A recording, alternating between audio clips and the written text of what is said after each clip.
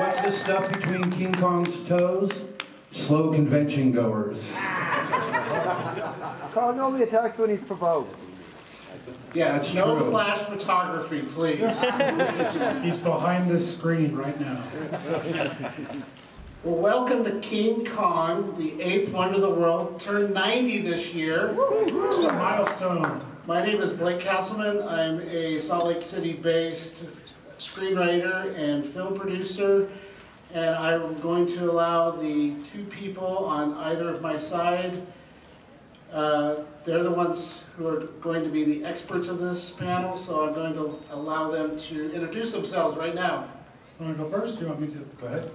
My name's Jacob. I am the owner-operator of Kaiju United, and I do a website that focuses primarily on monster stuff. I live, breathe, and die movie monsters. Basically a walking encyclopedia. That's basically all I do, and I'm excited to talk about King Kong.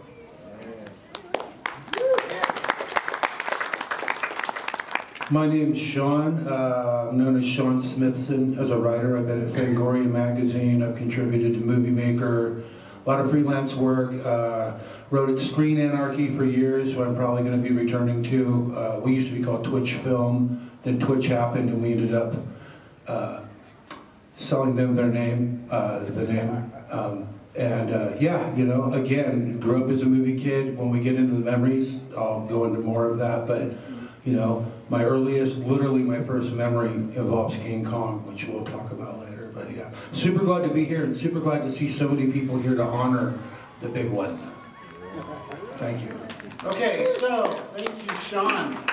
All right, so I'm going to survey Sean and Jacob, but we're going to do a show of hands type of thing.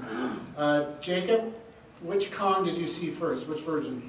I saw Peter Jackson's Kong from 2005 first. It's probably the earliest cinema memory I had. I was carbon dating myself here. 7 years old when it came out, so I'm an old man now. The first one I saw was the original 1933 version, when it was the only version that existed. I was 3 years old. I still remember it. I lived in Baltimore, Maryland, back when they had local programming. So I saw it on UHF TV. And yeah, it was, of course, it was life-changing. It led, it was really, it was the birth of my imagination. It was the first architect of my imagination. It led me to Ray Harryhausen. It led me to Universal Monsters, which led me to stuff like this, which I saw at 5 years old. Oops, thanks, Mom. But yeah. So King Kong 1933. Oddly not my favorite, which we'll get to that later. My first Kong was... It's my most respected, though, as a caveat. So. My first Kong was the 1933 version. I was 5 years old. I saw it on TV, and I remember that moment where Fay Ray was set outside the big fence, the big gate, and it's you can hear Kong coming, and waiting, the anticipation of waiting for the opportunity to see Kong was probably the first time I ever really felt suspense on that level as a little kid, and I was hooked. From that point on, I was hooked on the movie, and I've been hooked on the character. I wanted to survey the audience by show of hands. Whose first King Kong experience was the original 1933 film? That's a good chunk. Okay, thank you. Whose was the 1976 remake? Excellent. Who, like Jacob, was born just a few years ago, and the Peter Jackson one was their first experience? That's a good number too. That's nice. All right, whose first experience was the 1960s King Kong versus Godzilla movie? Yeah. Oh, someone in the back. All right. Yeah. Good job. Absolutely, he won an applause, and a good job from us.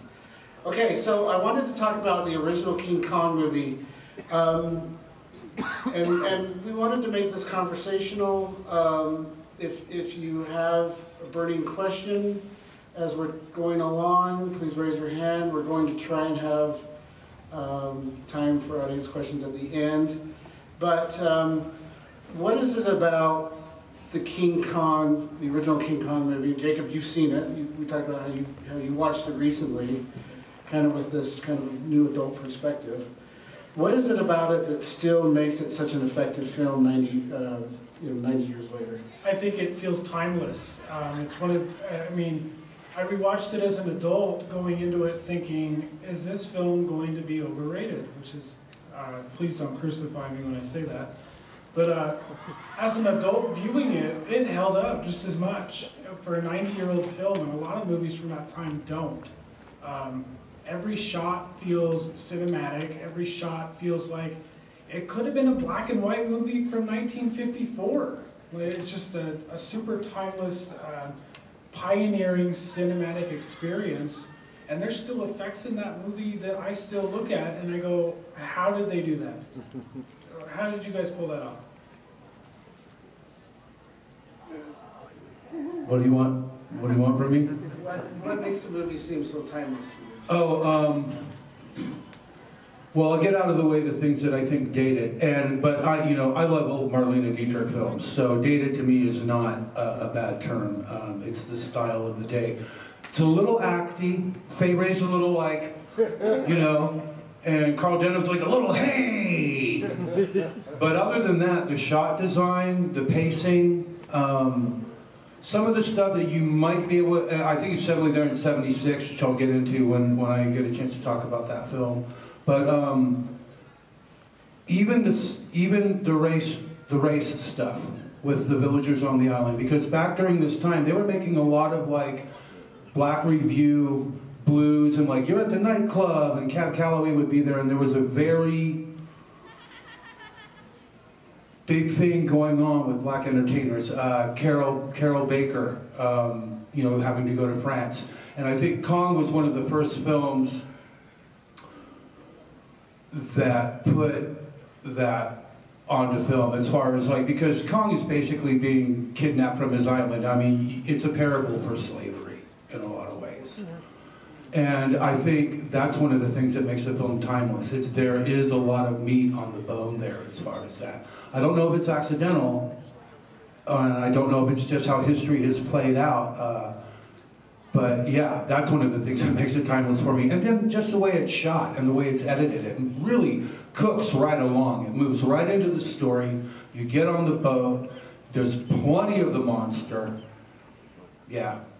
That's what makes it timeless to me. And I actually like the colorized version too, which is really, really weird. But I watched it a few weeks ago. I was really surprised at how well it translated to having a color palette on it as well. But yeah.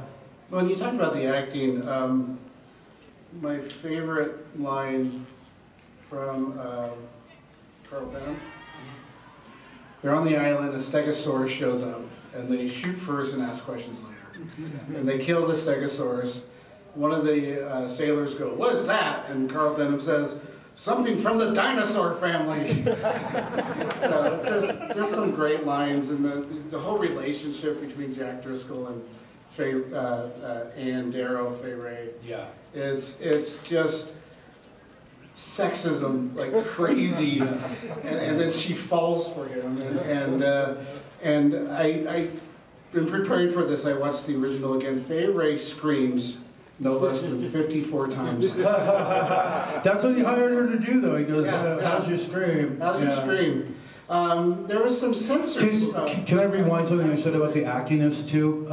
That said, Fay Wray looks like she could be born in the 80s and be a huge movie star now at the same time. That's another thing that's very, very timeless about the film. It's just her personality. Yeah. So we have, there was actually some stuff that was censored from the film that was lost for a long time. Of course, there's the spider pit scene. You had the brontosaurus mauling crewmen in the water, chasing one up a tree and killing him. You had Kong undressing Ann Darrow and sniffing his fingers. Kong biting and stepping on natives when he attacks the village. Kong biting a man in New York. Kong mistaking a sleeping woman for Anne and dropping her to her death after realizing his mistake. And then there's the giant insects and spiders and reptile-like predators. What's weird is, as I was saying, my first memory is as a really young kid. How I really got into King Kong is I was watching a neighbor when I lived in Baltimore. I was running around. I even remembered I had like a little cowl safety pinned around my neck, and I was playing Superman back before you could buy Superman capes to play in. And I thought my neighbor, this college student, was playing with a toy. And I went over, because we had these sliding glass doors that opened up onto a common area.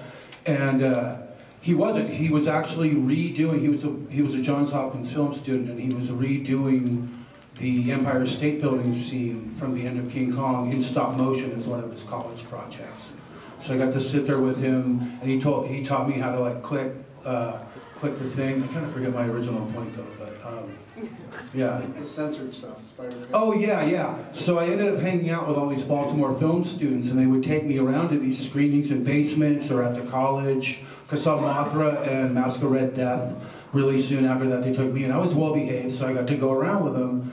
And I can remember, because back then you used to get the copies either on 8mm or 16mm from the libraries or the colleges. And Johns Hopkins had a great film program, so a great library. And I swear to God, I've seen some of those scenes. You did, because the negatives for the original film were destroyed.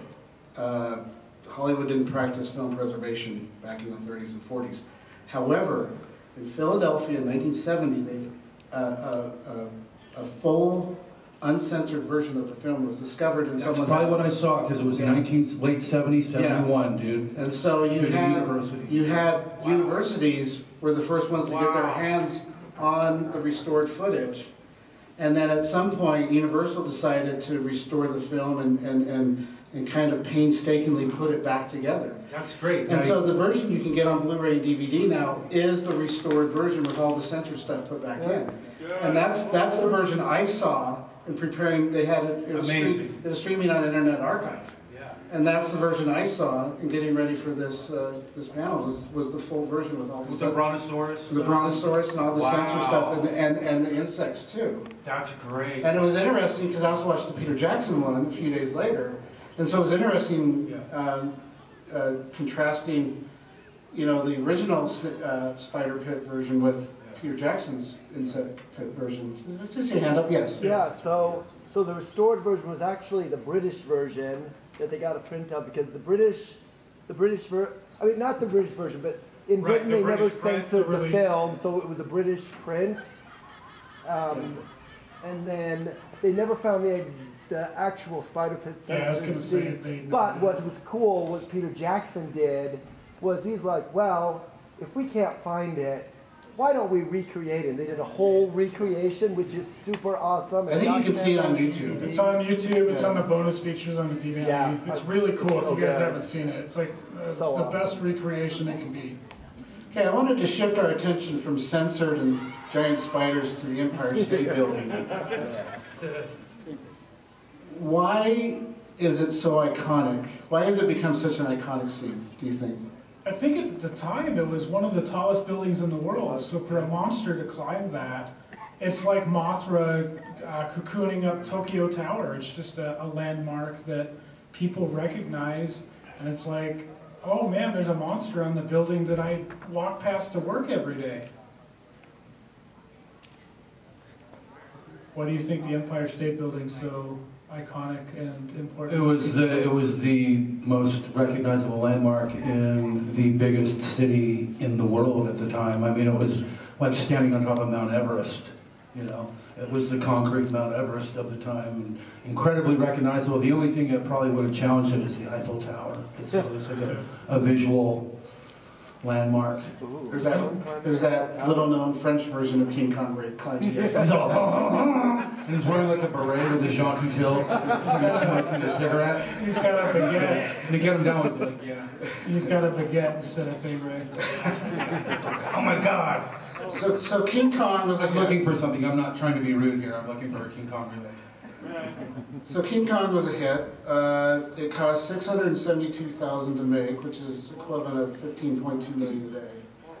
It made $5 million at the box office, $5 million and change, which is about $115 million today. And you look at these films that are making billions of dollars in the worldwide box office. But you got to imagine how small movie audiences were back then, and to make the equivalent of $115 million. What, in 33? In 33.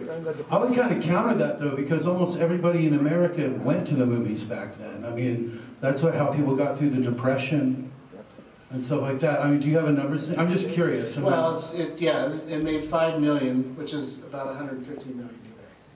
So it made a profit. It made a big profit. Everybody went to see it. Everyone went to see it. But I was just kind of doing another counter comparison to the billion-dollar box office that films often do today. Makes me curious about how many people went to a movie like that back then and do now. Yeah. I would also add that the 33 film was re-released in 1952, I think, and that kind of also added to, I would think, the lasting legacy of Kong, because back then, you didn't have DVD or anything like that, as you all know, but you would go back and see the re-release of the movies. So I don't want to get too sidetracky here, but that re-release not only made it a bunch more money, it also led to the path of my guy and my main expertise, Godzilla, which we'll get into in a couple of movies later. But Kong was also one of the first feature films sold to television as well. Yes, that too. So, but like every successful film, gotta cash in. they rushed out a sequel. It was cute. They rushed out a sequel. Son of Kong came out. Okay, so Kong premiered in March of '33 in New York City, and then it went into wide release the following month in April. Big hit, and so they rushed out the sequel. Son of Kong came out in December of '33, so there wasn't a whole lot of time in between. So what we have Carl Denham coming back, Bruce Armstrong, and Frank Riker comes back as the ship captain. They also brought back the Chinese cook character, who actually has a hero moment in that movie, which I thought was cool. The Fay Wray was replaced by a woman named Helen Mack, an actress named Helen Mack, who played a little bit more of a New York kind of street smart, tougher character than Fay Wray played. And the featured the Son of Kong. They go back to the island because Carl Denham's on the run from creditors and a grand jury indictment, and lots of other people angry at him over what happened with Kong. And so they come back to the island. They're looking for a treasure that's given to them under it's dubious information, but they have really no other choice. So they go back to the island, and they find a 12-foot tall, cute white ape that is Kong's son. And a little bit different relationship with Kong Jr. He actually saves... Fay Wray, I'm just saying. To Fay Wray's credit, she was much more interested than the love interest in Son of Kong. She was, yeah. She was a lot more interested. But this character is actually helps them out and has a hero moment that reminded me of Terminator 2 at the end. Because the island suddenly, I hope I'm not giving away any spoilers here. How dare you spoil a 1933 film? The film has been out for 90 years. But they're on the island, they're trying to find this treasure, and then the storm happens, and the island, this earthquake happens, and the island falls to pieces, and everyone on the island dies, except for those who are able to get on the boat, and Kong gets to the very top of the island as it's sinking, and he has, I can't remember which character he has. He has one of the characters. It's Carl Denham. Carl Denham, and he sinks, and his hand is up above the water. Well, James Cameron did get his start with Piranha 2, There so you go. maybe he's trying to There you give a go. kickback to another underappreciated sequel. So, needless to say, Son of Kong didn't make nearly the money that his predecessor made. Sequel never does. So we jump up to 1949, and we have Mighty Joe Young. So good. Oh my gosh. And Mighty Joe Young was directed by Ernest P. Schoedsack and Marion C. Cooper, who directed the original King Kong. And we have Robert Armstrong again, but he's playing, I guess, a club owner, kind of a... Yeah. But anyway, he goes to Africa. Instead of going to a mysterious Skull Island, he goes to Africa and convinces Joe's owner to bring Joe back to New York so he can do this club show. This fixes a lot, I think, of what they figured out what was wrong with Son of Kong, too. Right. As far as like humanizing the ape protagonist a little more, making it lovable, making it something that, back then they didn't do this, but these days you can make a doll out of, and like kids could like clutch like a teddy bear. And the emotional, I mean, this is easily for me the most, well, I mean, the end of King Kong is pretty darn emotional, but this, the entire thing sustains this really sentimental, emotional core because of the little girl and her relationship with Mighty Joe Young. And then the fire scene, oh my gosh, you know, it's like... Yeah. The version I saw, they tinted the film for the fire scene, which was really... Yeah, it really brought out the heroic and suspenseful moments of that scene for Joe. All right, now we're going to shift to Jacob's wheelhouse, and we're going to talk about... Oh, Half Human. What? All right, so Half Human is a 1955 film that is actually banned in Japan. You can watch it if you go on official sources, but it's basically a Yeti film, like a Bigfoot movie, about this ape creature that does his Yeti stuff and kills people and whatnot.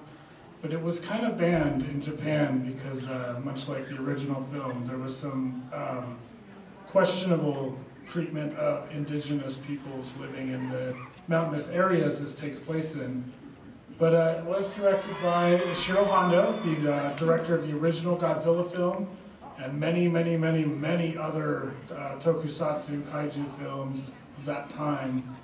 And this was actually one of his next films right after the original Godzilla, so it's quite interesting to see where he went right after that. Now, correct me if I'm wrong, but wasn't Half Human on the heels of a failed attempt to get the licensing rights to King Kong, or was that later on?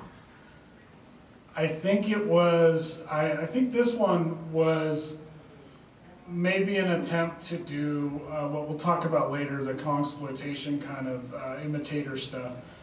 But I think this one was just more of a Bigfoot Yeti kind of movie. It wasn't trying to be Kong. He stays in the mountains and stuff. He was still kind of like poking around for the next big monster too, I think, before realizing that Godzilla was the through line for everything, because Mothra, right?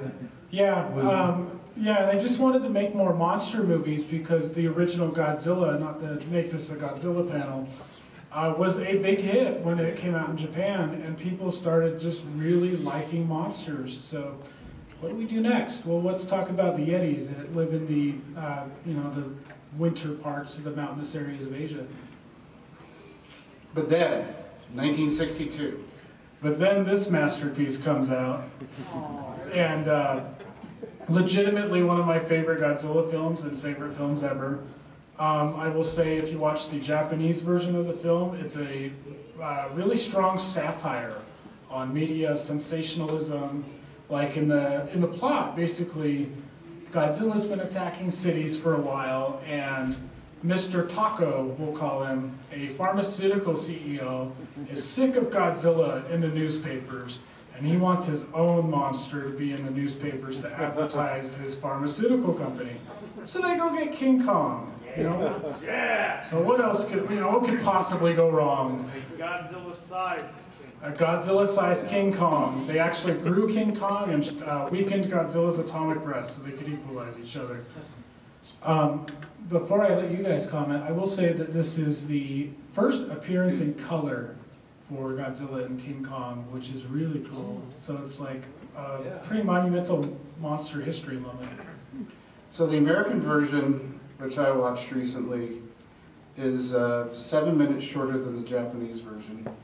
And it's got a lot of segues into these reporters that I guess are there for information dumping. Yeah, they did a lot of, they put a lot of journalists in the English versions of these kaiju films because they thought, Americans were too dumb to understand what was going on. Kind of like in the original Godzilla released as Godzilla King of the Monsters, they had Raymond Burr be the Steve Martin journalist. But I will also add historical context at the time. And surprisingly, the Kong suit actors played by a professional wrestler at the time.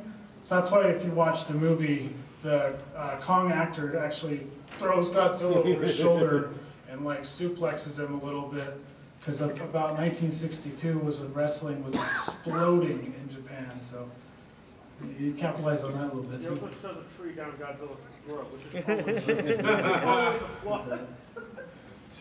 Yeah, you guys have anything to say? I saw it in theaters when I was in the 70s on a re-release. It was around the same time they put out Godzilla vs. Megalon, which played all summer long when I lived in Chico, California. I didn't, you know, I mean, I love all these movies, and everything gets watched through its own lens. You know, I don't watch a movie like this like I would The Exorcist or like I would an Alfred Hitchcock film, but I was still like, damn, that ape suit is pretty rough. and just going, oh, I wish Ray Harryhausen had done this as a little kid. Watched it a couple of times through my 20s, you know, under the influence on Bad Movie Night. But when the Japanese version dropped on that Criterion set that I picked up, I was like, okay, I get it now. It's like, this is cool. And I actually think now that we're talking about it, I think it shares something with 76 in a way, which I'll try to remember when we get to that. Well, and you know, you talked about how Kong turns into Gabara. Kong kind of, they give him a power. In that Yeah, movie. Kong gets electricity powers in this movie after he gets hit by lightning. Was it because it was supposed to be King Kong versus Frankenstein? Yes, it was, and I was just about to get there. So this movie was actually, so Marion C. King Kong versus Prometheus, basically King Kong versus Frankenstein. And the Godzilla team wanted to make Godzilla versus Frankenstein. So some rights thing, like the planets, yeah, right? The planets came, you know, the planets aligned, and we got King Kong versus Godzilla. They never got the rights. So the Frankenstein aspect remained in the film. Godzilla turns into what I call Gabara, which is the bully monster in Godzilla's Revenge that kind of electrocutes you when he touches you. But yeah, Kong gets super mega Frankenstein powers in this movie, and they never tell you why. King Kong versus Godzilla is a great example of the results you get when you can work across the aisle. Yeah, totally. It was one of the first huge Japanese-American co-productions. And then, well, you and I talked about this, and I grew up, I don't know if anyone else grew up with this idea, but I grew up hearing that the Japanese version ended differently. Yeah. The version that I saw, the American version, they go tumbling into the water, and who comes out of the water? Kong, no Godzilla, so Kong won. But I grew up with this story or this urban legend that said, oh yeah, the Japanese version, Godzilla wins. Jacob? That's a myth. I'm here to myth bust. I'm sorry. That actually came from a book around the time you guys were kids. There was a series of monster books that were like white. They had big, bold font. There was one for Godzilla, one for Frankenstein. I think it was published around '72. But in that book, the author says that there were two different endings for some reason. But as the Japanese version is widely available, you can watch it on YouTube if you want unofficially. I recommend watching it officially. They both go tumbling in the water, and Kong comes out. And that's true for the Japanese version. yes, yeah. Japanese version, Kong walks out. Wasn't there a reason for that or something? Because I know we had talked about it. I think so, but like in the Japanese version, you hear both of their roars. So at the end of the American cut, I think you just hear Kong's roar, and they're like, well, I hope we see him again someday. And in the Japanese version, they both tumble in the water, and the two guys in the helicopter say, well, I hope that's the last we've seen of Godzilla. Godzilla swims off or whatever. And then you see Kong walk away, and then you hear Kong's roar and Godzilla's roar, just as sound bites. There's no physical Godzilla coming out of the water, none of that. Well, we know the Japanese see Godzilla again, but they also saw King Kong. Yeah! Woo! Yep. Okay. How many of you people have seen this movie? Oh yeah! I love you guys. I love this movie so much. And if I'm going to elevator pitch and sell this to you guys, this is a Japanese King Kong movie, of course. But not only does he fight Mechani-Kong, Mecha Kong, he also fights Gorosaurus, who'd go on to fight alongside Godzilla. But the villain of this movie is a devious evil scientist by the name of Doctor Who. And this was before the Doctor Who came out. Yeah, it's HU, I think, or right? I think it's HU, yeah, but in the English text it's WH. Yeah, this film stars Akira Takarada. It's the handsome leading man in most of the Godzilla and sci-fi films at the time. Linda Miller, who was an American actress that starred in some of these movies. She's also in The Green Slime, if you're a deep cutter. But basically, Doctor Who wants to mine this emerald stuff so that he can program his robot Kong. But nobody can get to the radioactivity of the mineral, so he needs the real King Kong. And then shenanigans ensue, and it's a crazy, wild ride. The thing I love about this movie too is, who knows who Sid and Marty Krofft are? Oh yeah. Like H.R. Puffin stuff, Lidsville, Land of the Lost. They were the co-producers on this, and as someone who grew up on all of their content, Electro Woman and Dyna Girl, Speed Buggy, all that stuff, I can see the DNA of Sid and Marty Krofft in here too, with like the robot stuff and it's almost like Dr. Shrinker or something. It's like, yeah, I think it was Rankin Bass. Rankin Bass, you're right. I'm wrong. It was based on the Rankin Bass cartoon called The King Kong Hour or The King Kong Show. It was from the 60s, around the same time. So Rankin Bass came to Japan and was like, you guys got some Kong movie rights. Why don't we make him into this movie? Is that on YouTube? The show? Yeah, the old Japanese cartoon? It used to be. Or is it out on DVD? It's out on DVD. You can find it. It's probably pretty inexpensive too. Yeah, sorry about that. Saturday morning English. Sid and Marty Krofft helped do the Kiss movie. I'm wrong. Yes. Just for to set the record straight, Doctor Who, the TV series, came out in '63. 63, okay. So, I don't know, perhaps the English guys were responding to that. And they were like, well, let's make Doctor Who into a bad guy that wants King Kong. All right, and this takes us to 1976 with the first full remake of the original Kong.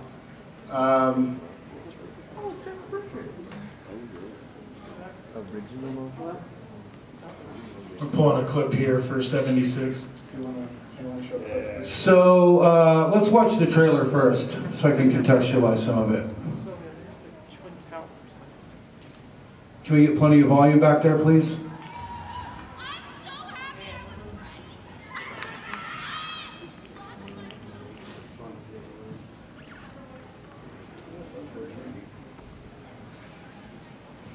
Here, I'll talk until he's here. You can stop it. We'll watch it afterwards.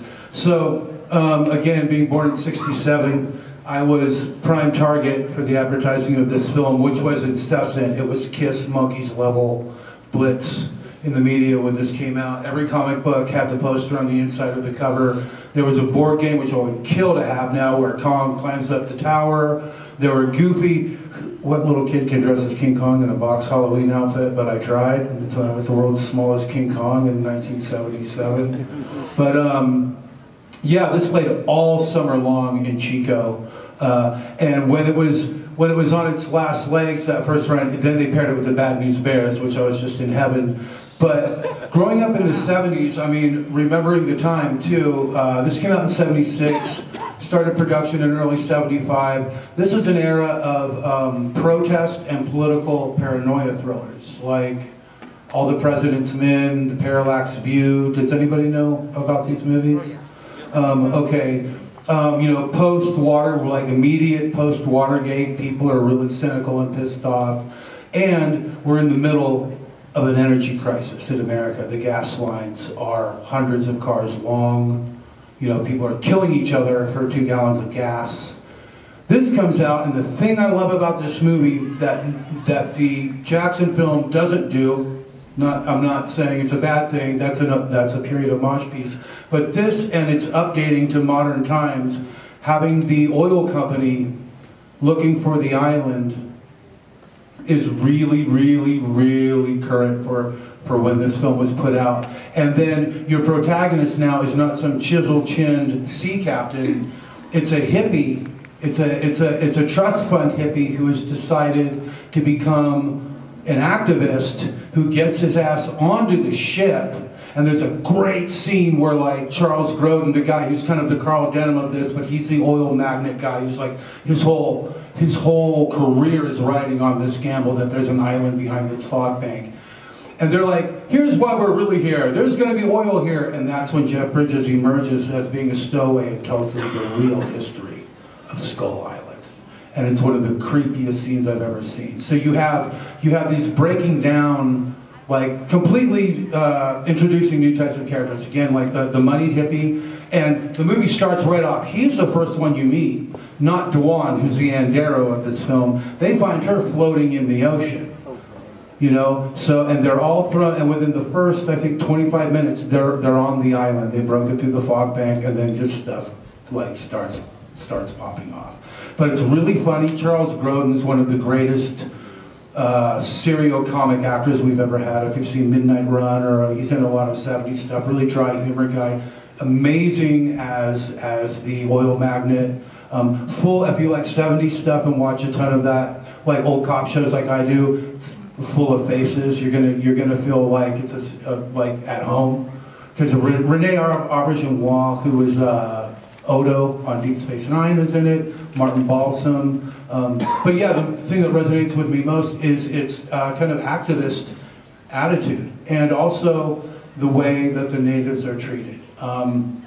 There's a line in the film where Jeff Bridges' character, the activist kid, you know, they're like, they've met the natives, they've been aggressive, and Dwan Andero has not yet been kidnapped by them to be offered up to Kong as a bride.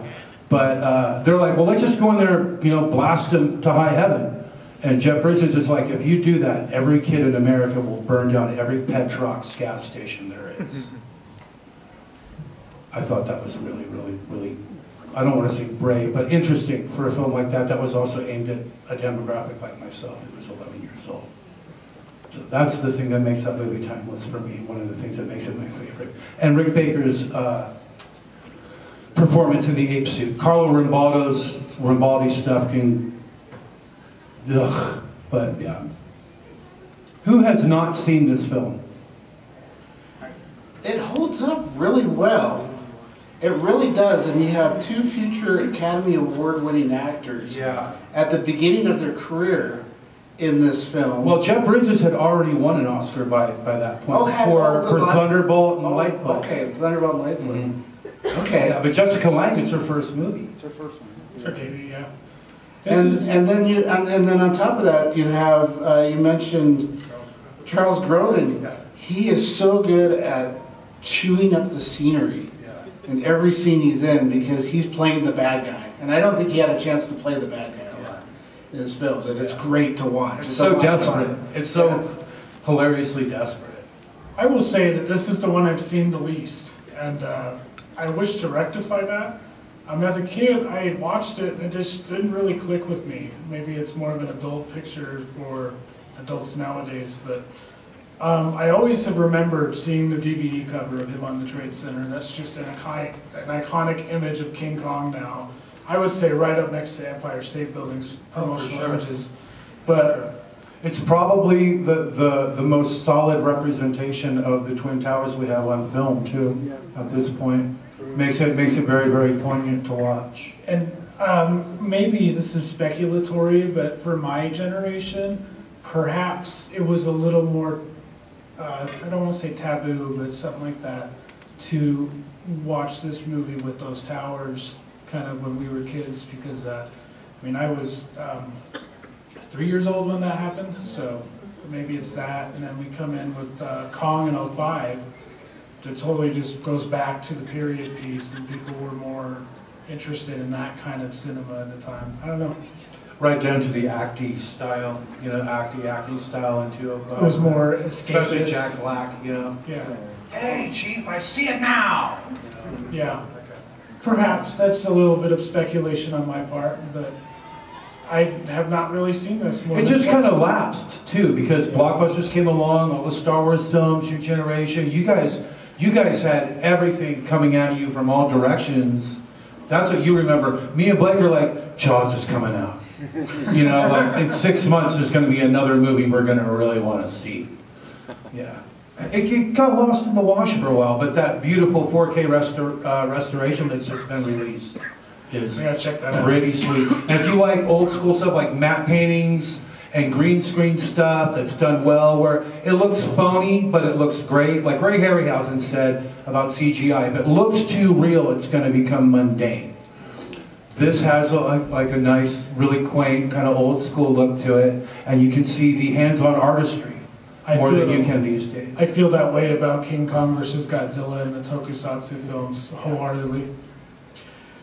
One thing I wanted to touch on last before we move on is Jessica Lange and the gorilla.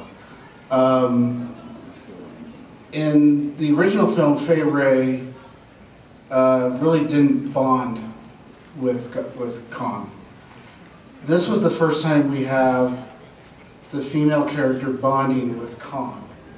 And I thought that to me, that was the most, watching it years later as an adult, as someone who's been married and has kids, that was the most engaging part of the film for me. The bath, like in the waterfall and that And stuff. blowing on her, yeah. But also she's trying to get him to not put himself in harm's way when the helicopters Which come. is interesting because Jackson then had that going on with his thing. He did, yeah. And it's kind of remained throughout the rest of Kong's film history too, in some ways. I'll get to the monsterverse stuff in a little bit, but he's like Jackson's film you said did that, Skull Island kind of did that, even Godzilla versus Kong. It's a weird inversion of the A Boy and His Dog kind of show, you know. Yeah. Very briefly, 1986, so 10 years later, you have the same producer and the same director coming together to make a sequel, a direct sequel to King Kong called King Kong Lives. How does King Kong live? Heart transplant. Heart transplant, the world's largest heart transplant. Linda Hamilton, only a couple years removed from the first Terminator movie, was the star of it. And Dennis Kerwin from BJ and the Bear. John Ashton from the Addams Family was in it. It was one of the biggest bombs of the 80s. We'll move on. There is a push to remake it. No. Which brings us to the early 2000s. Now, the genesis for the King Kong remake in 2005 came from the Lord of the Rings films. How, you might ask? Well, the Lord of the Rings films made $1 bajillion. So Universal came to Peter Jackson and said, here's a blank check, Mr. Jackson, what would you like to do? And he said, I'd like to remake King Kong because that was his favorite film growing up. I think the original script he wrote for a King Kong remake was about 1996. So he was dying to make Kong for a while. Yes. It goes back further than that. Universal had hired him to make King Kong in '96, but then the remake of Godzilla came out, the remake of Mighty Joe Young came out, and they're like, wait a minute, too many monsters, we're scared about doing this, we're not going to do Kong yet. They pushed it back, so Peter Jackson said, we're going to do Lord of the Rings now, we can do Lord of the Rings now, and then after the success of the Lord of the Rings, Universal said, hey Jackson, you still want to do Kong? And he said, yes, I want to do Kong. Yep, that's 100% all true. Now we're getting slow on time, so there's a lot of things I love about this film, but there's a lot of problematic things about this film. Number one, it's way too long, clocking in at 3 hours and 17 minutes. That's Jackson for you. That's a theatrical cut. And that's a theatrical cut. The other thing, and this again, I wondered about this when I watched it the other day. What was with the subplot with the young kid and the first maid and the whole Joseph Conrad? I think he was trying to Ernst Lubitsch stuff up, like the old 30s movies that had a cast of like 15 people all in a hotel bouncing around each other. I think you're right on that. Yeah, because he's also really into that old Ernst Lubitsch, which I know that's a semi-obscure name to a lot of people, but like Ernst Lubitsch was the guy who created filmmaking. He's probably more important than Orson Welles at the end of the day. But there was also a lot of Jurassic Park influence in this movie. You got the stampeding brontosauruses, which is a fun scene, but then you have velociraptors, which started the stampede, wreaking havoc. But then my favorite part of the entire film is Kong fighting 3 T-Rexes at the same time. Take that, Jurassic World. We got 3 of them. But I loved the scene at the end. There's a couple. There's homages to the original film. I love at the very end of the fight, the last T-Rex that Kong kills, he does the thing with the jaw. And then when the T-Rex falls, he does the thing where he's like playing with the mouth. And Kong does that in the original film. Also, when we go back to the Empire State Building, which kind of shows you that the killing is, in an odd way, not done in malice, but out of survival, the needs of nature. Right, right. We go back to the Empire State Building when Kong is brought to New York. They don't. I thought it was interesting with how long the movie is. They didn't have time to show us how they transported Kong from the island. I think that is the big elephant in the room with every Kong thing. And there's actually been a couple of Cody Goodfellow. Do you remember Cody Goodfellow? I do. Brilliant writer. You should look him up. He writes a lot of short stories, and he wrote a short story about how they got Kong from the island onto the boat, and it's hilarious. I mean, in the King Kong vs. Godzilla film, they just tied into a bunch of balloons like the house. They did show on the ship in the 70s one. There's a 3-year lapse. One had probably the best. There's a 3-year lapse between the island and the ship. They actually gave him swimming lessons. Okay. So training montage. Is that in the extended edition? Yeah. The 17-hour extended edition? I think they explain it in the tie-in video game too. If anyone my age has played that awesome game, I think they tear gas and knock him out and they just put him It's a fantasy. We don't care how they got him there. We just want to see him in New York. So instead of practical effects, stop motion, rear projection, miniatures, they did, of course, coming off the heels of Lord of the Rings and the Gollum character, Andy Serkis did a motion capture performance with Kong, and I really thought it was interesting. Look at the bottom picture where he's on the very top of the Empire State. Look at his stance. That's how Serkis played Kong, kind of more like a real gorilla stance, as opposed to upright like the other films played him. He went to Wakanda to look at the gorillas. They told him not to, but he's like, I need to see the gorillas in the wild. He did it anyway. So anyway, I want to say too that out of all of the 3 versions we're really talking about here today, this has my favorite climax in it, though. I think it's the most resonant of all of them. The way the sun's coming up over the river, and you can feel the morning chill, and like it's just like this day's not going to be a good one, you know. And I love daylight horror. I love horror that takes place in the daylight, like Texas Chainsaw Massacre. And this kind of reminded me of that. It's like no matter the sun may be shining, but this is a horrible thing. That's okay, so we have like 2 minutes left. I wanted to talk really quickly about the reboot of Kong.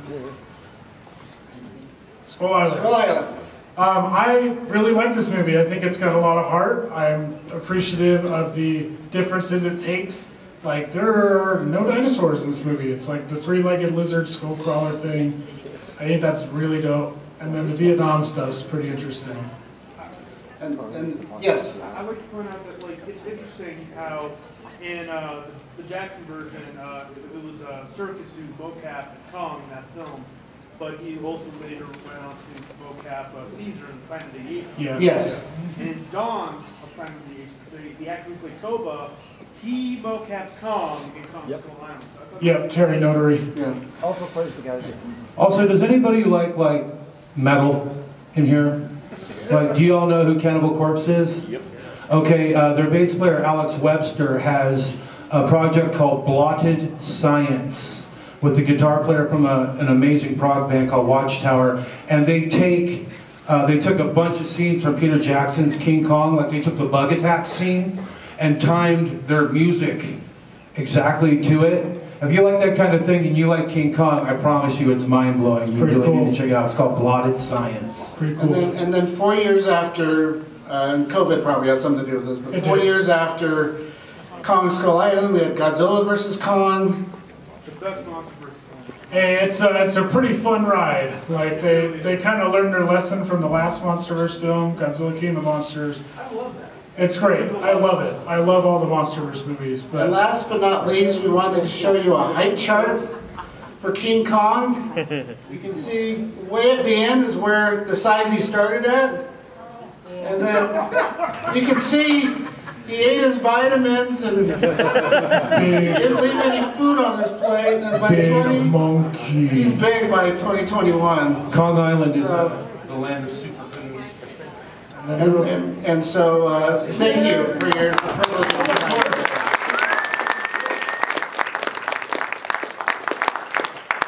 And hey, here comes the next one pretty soon too, right? So Yeah. next year we'll be able to talk about And then that. next year we'll do like the rip-offs and Kong exploitation films like Ape and King Kung Fu. And